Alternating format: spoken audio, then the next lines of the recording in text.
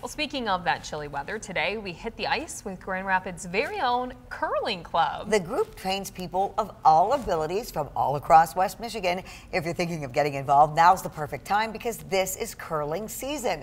The sport typically runs from late September until early April. The curling club provides all of the equipment for their lessons, but one curling club member also says it might help to have an open mind and a little balance.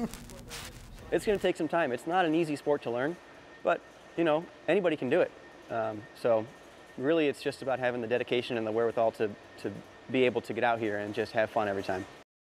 You can keep an eye out for their next lessons or leagues by checking their website.